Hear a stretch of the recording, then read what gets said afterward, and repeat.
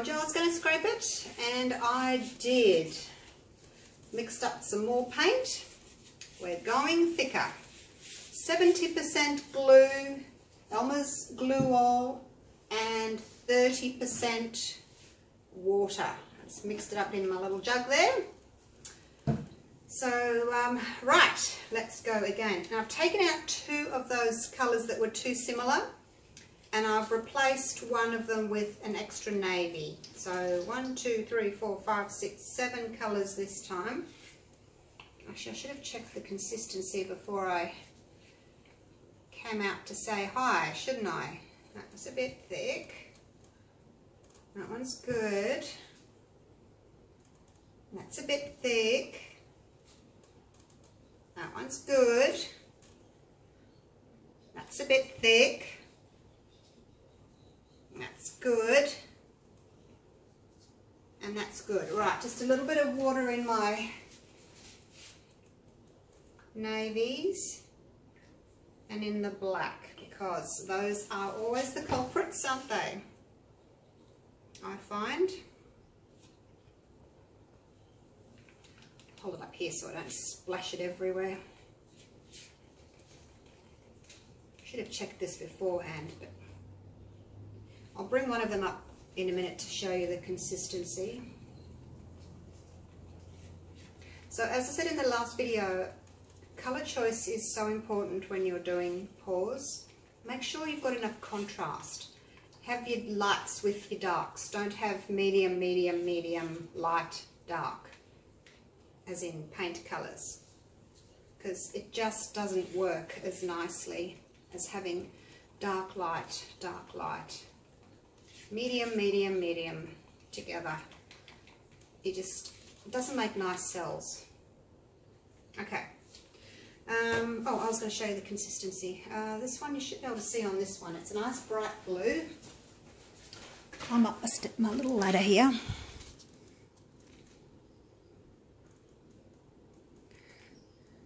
Mound on a mound. Now, in saying that, if I lifted my stick up way up here, see the difference? I just take it basically level to the top of the cup, the end of the stick level to the top of the cup, and you can see a mound, because there's not much weight, I guess, pushing that paint down. So if I lift it up way up here, no, you're not going to get a mound on a mound. So that's something to be aware of. Mound on a mound, but only if you're lifting your stick about an inch off the surface. So another thing to think about, isn't it? Okay. Now I'm going to reduce this silicone. I'm just going to do 3 drops in each. I've got the treadmill silicone, 100% silicone.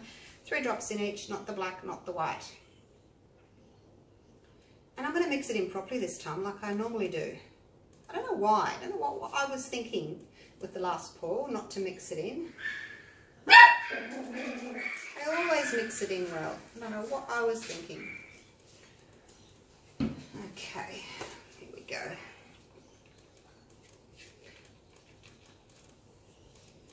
1, 2, 3, 4, 5. Scrape the sides. I didn't have to do that one.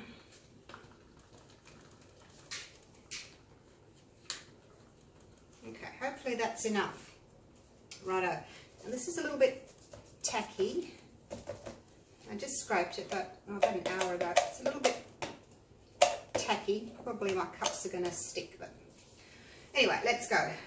So, dark, light, dark, light, dark, light. Well, this one's kind of light again. And then back to the dark. But these 2 next to each other, I think, will be really pretty.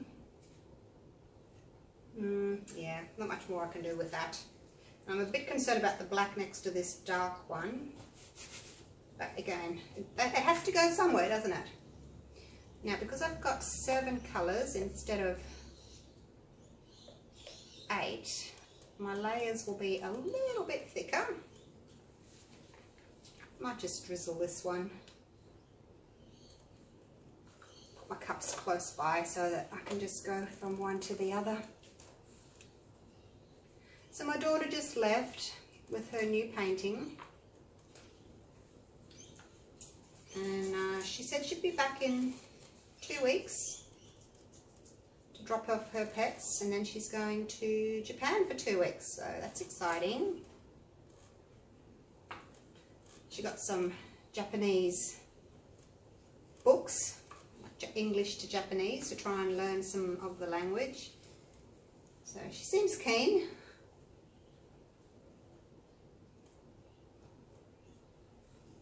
I learnt French when I was in high school. I can't really speak very well at all. I can say a few sentences, but that's about it. I think you do these languages in school, and then if you don't use them, you don't go to that country or come across anyone that speaks that language, you just lose the ability to speak another language, don't you? Well, I do anyway. Don't really remember much of French at all. So paint's nice and thick, it's sitting on top really well. They all seem to be the same consistency, which is lovely. Nice and creamy. So no Floetrol in this. Shoe fly, no Floetrol. Oh, the one that I did before this, I know it was thinner, but the white didn't crack. Did you notice? No splitting, no curdling from the white.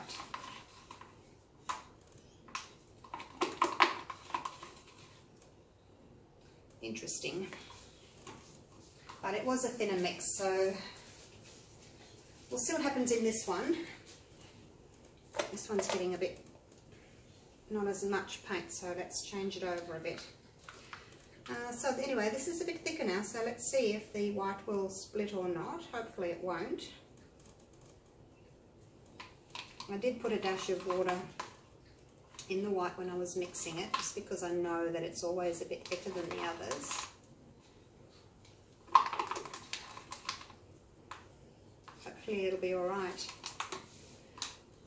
Maybe the higher content of glue maybe helps the cells or the paint stretch that little bit more without splitting, maybe.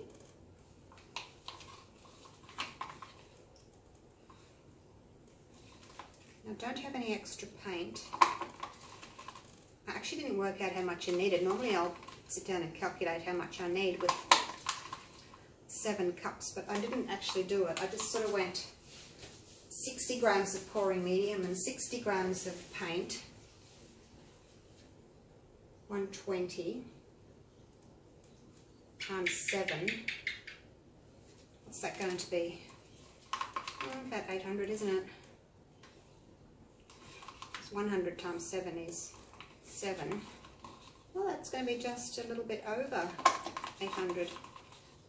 Oh well, that's all right. Should have plenty then. Rather over than under. Although if you've got too much paint, I'll change this up and put this one next to the light one on that blue, rather than having the 2 blues next to each other. Seems it's the last layer. If you've got too much paint on your surface, then you can't really stretch it out. You know, the middle gets sort of squished because you can't stretch your paint out. Whereas if you've got a little bit less paint, you can really go to town and stretch it. Put that on there, and then I can finish it off with the white. And that should be really pretty. Cross fingers. Yeah, when I was getting the colours out for the last one, I was thinking, oh, these really don't go nicely together, but I didn't have any others. Well, that I wanted to use anyway. I've got like a bluey purpley colour that I don't like and I never use. I should just throw it out because I never use it. I think it's called Ocean or something like that. It's not a pleasant colour. I don't think it is anyway. I think if you want to do blues, do blues. If you want to do purple, do purple. No point doing a purpley blue colour. I just don't get it. Okay. I'll flip these babies. going to be a bit tough to, whoops, it's running away. It's because that bar's in the middle there. I think these are getting a bit heavy. They've had 2 layers of paint on them. They are starting to sort of sink a bit. I'm going to have to put something under there.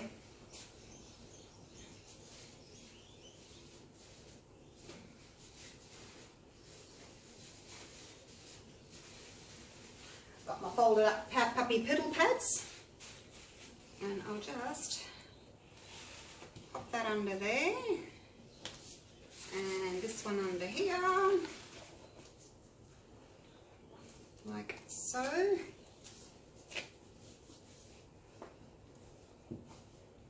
Where's that one? Needs to move over a touch.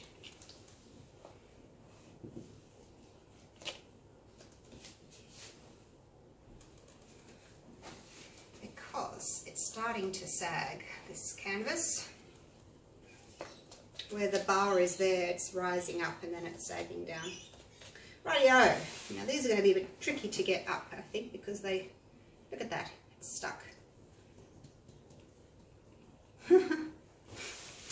Okay, I'll give that a minute. I did spray my cups with silicone spray, so it shouldn't take too long for that paint to release. That one's already released. And I do want to get all that navy because the navy's on the bottom. There's no point me leaving, you know, that much paint in the bottom of the cup because that's all my navy, so I need that to come out. So down you come, navy. Right here, let's see, loosen these, there we go, and just flip over. Oh, how pretty is that? You're very pretty, yes you are.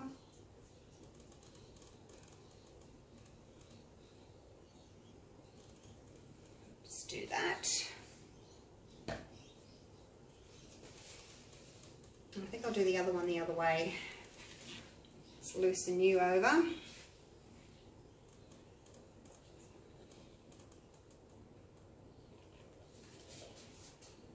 And some paint over there.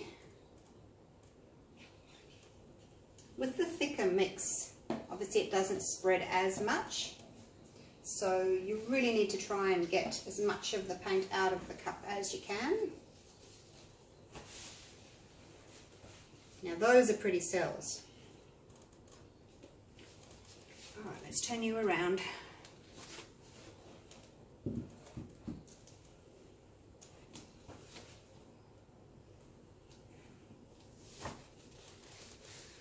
Oh, my white. I probably shouldn't have done that. My white.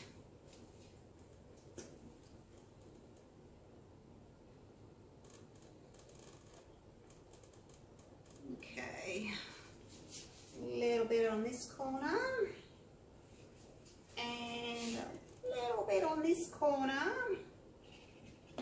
and corners are covered.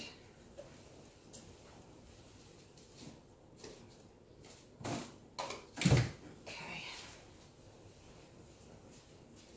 Such a messy business, isn't it? Oh, I forgot to show you my colours. I'll torch and then I'll show you my colours. There's a few bubbles. I just made up this paint, so I haven't let it sit.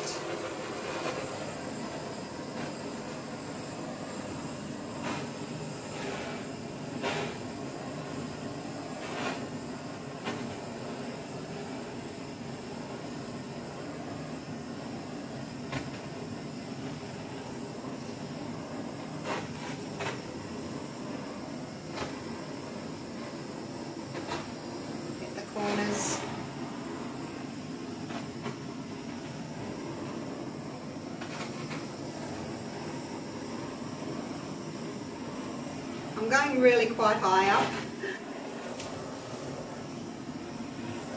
There, just give that a minute.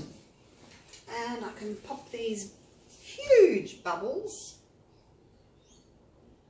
that the torch didn't get because I wasn't so close. There's a caterpillar. I don't so much mind these ones. It's when I get that really long silicone worm that I have an issue with, because when it stretches out it looks really disgusting. But these, they're not so bad. When they stretch out, they just, you know, look like a little colony of cells. So they're not too bad.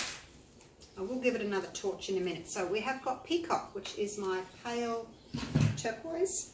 And then, so that's the only turquoise in this one, which, as you can see, is plenty. Sky.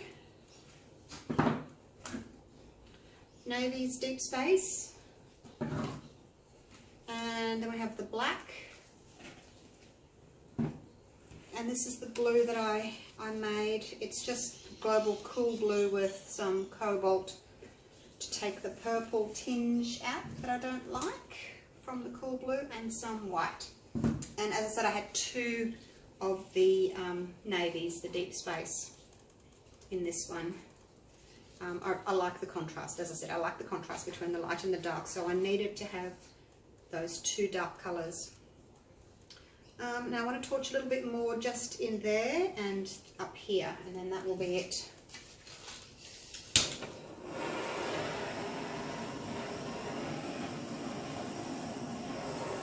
Is it doing anything?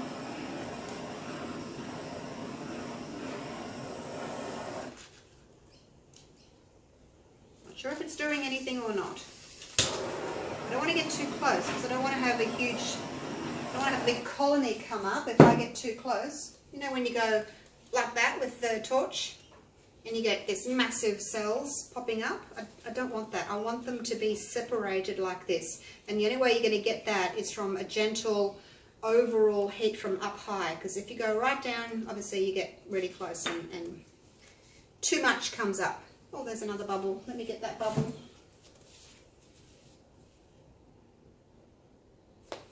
There we go. Okay, now this, cross fingers, it's looking really good. There's a couple of cells here where the white looks as if it's split. I don't know if it's the white that's doing that or whether that's the navy that was doing that. They were both quite thick. And I had to add water to the navy, do you remember? So many bubbles in this. I really should let my paint sit. Alright, shut up Julie, let's do this. Let's do it.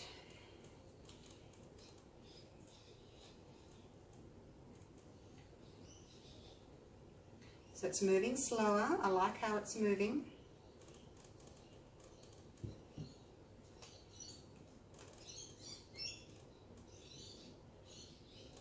Take your time, no need to rush. You're not going anywhere, are you? No need to rush. Oh, that's a gorgeous little cell there. I don't want to lose you. You're so cute with your little white ring. It's got a white ring, and it's got a navy ring, and then it's got turquoise in the middle.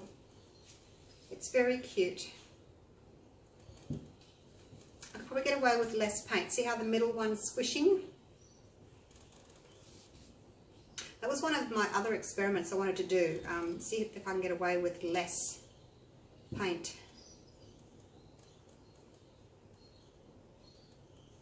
But if I take enough off the side,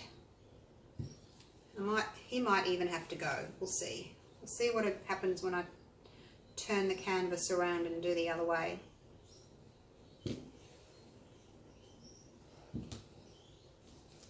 Actually, this is pushing up underneath this petal pad. It's too thick. It's making a... I might just take it out. It's pushing up. There was a mound there.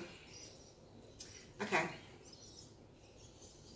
Off to the side. I've got my corner catcher, but I don't know if I'm going to, if I'll need it. We'll see how much paint I can get down there. See, I don't want to go over these edges just yet. I'd rather go over that corner. Whoops, in saying that, I've gone over the edge. There we go. I'll just go over there. That corner can stay as is for now. How pretty are these cells, you guys? Let's just hope I can keep them when I turn it around and tilt the other way. This is what happens when your mix is thicker. Your cells can stretch more without losing shape. They're much stronger. Now let's see if I can get to that little corner down there. I don't have to get all of it, it's already covered. So I don't mind not getting all of it. I can give it a bit of a torch and get a few little cells up in that corner.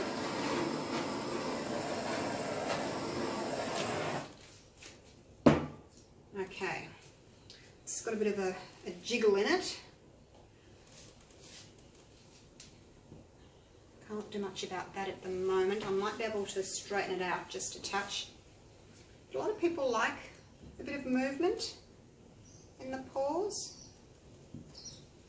See how this cup has got that much space. This one's only got this much space. So I think I've got too much paint on here because I'm not able to stretch it as much. I think I'm going to get this guy off. So let's bring the weight back to the middle where he is. I want the paint there so that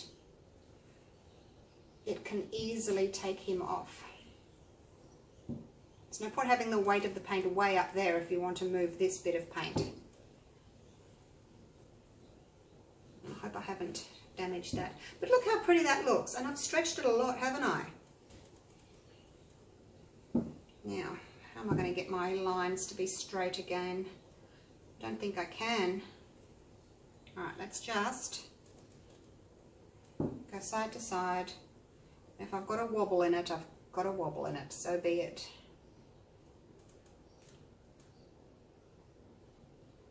But I did want to get that awful looking creature off.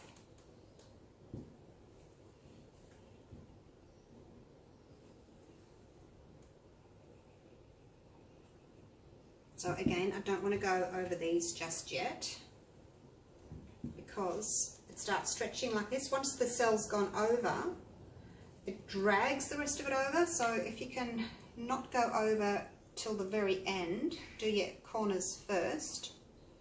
Oh, I really don't like how this middle bit's zigzagging.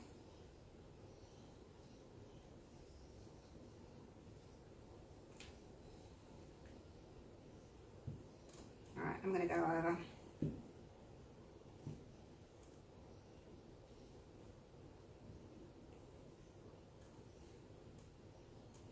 I guess that's something else that happens if I have a cup drag this way and a cup drag that way, and then I have the middle drag the opposite way. I tend to get that, I get this look. So maybe it's better off just flipping each in the middle, having their own circles, and then tilting, and then you don't have this issue.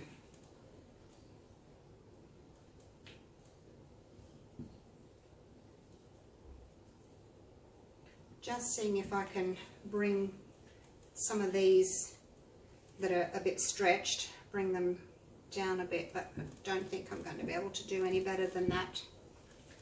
How's that? It's pretty. I got big cells and I cannot lie. I'd got them, yes, and they are separate. In the hole they're separate. Look at that, that's gorgeous, that's gorgeous.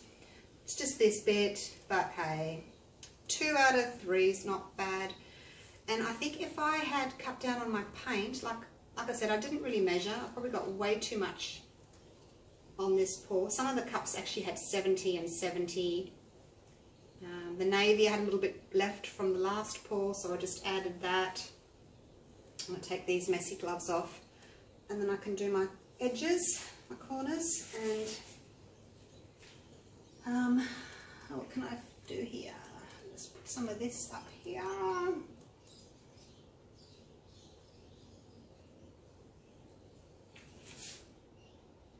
Cover my corners. They do have paint underneath anyway from the last pour, but I'll just put something there so that it's all the same.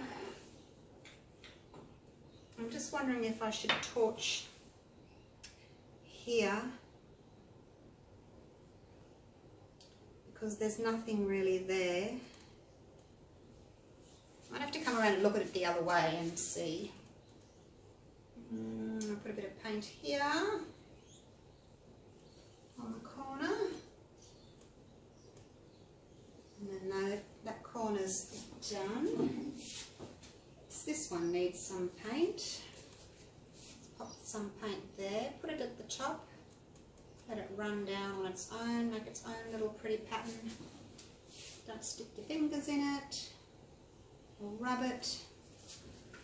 Let's put some of this, need a bit more here actually. Get a big scoop, just put that there. Doesn't all have to match terribly well. I mean, if you can match the colour as close as you can, that's a bonus, but if you can't, no one's going to look at your side and go, oh, that doesn't match. Do it again. Actually, I'm pretty happy with it. The more I'm looking at it, the more I'm thinking it doesn't, I guess I don't really mind about that bit in the middle. I think that's old canvas under there. What can I pop under there? Some of this. It's just the old canvas from earlier showing through. There we go. All right. So it's a big difference, isn't it? And having the extra navy has made a big difference. And there's no splitting. Nothing split. If I had made it this thick with my other mixture with the Floetrol, for some reason it would have split. Oh, do I want to take that down? Not really. I might leave it where it is and then just torch a couple of little areas. There, there, there.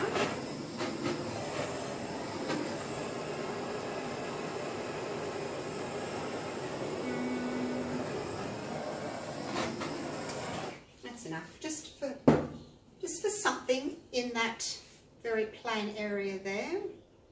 Just a few little ones there to match there. If you're going to torch and get little ones in one area, try and do a few, just so that you've got that balance.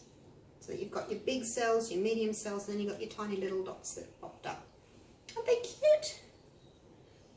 Alright, let me take you in for a close-up. There's some really, really pretty cells in here. I'll take the camera down.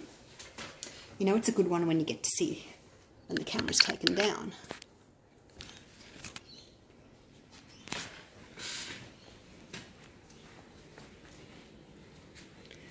Okay, if I go this way,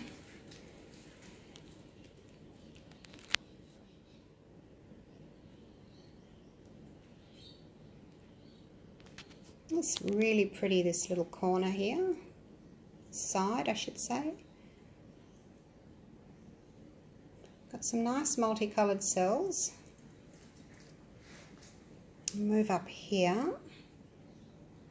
And there's little baby ones on the right that are popping up. They'll continue to grow. They won't grow very big, but they'll still continue to grow. So I've got some black ones there. And then the blue here, oops, I'm in the shadow. The blue cells there have got the pale turquoise rings around them. Isn't that pretty? And the shading is really pretty too. Happy with that. And then here in the middle, I guess where it's got a little bit squished, it's still okay. And, oops, I'm walking around the table. There we go. And the last section.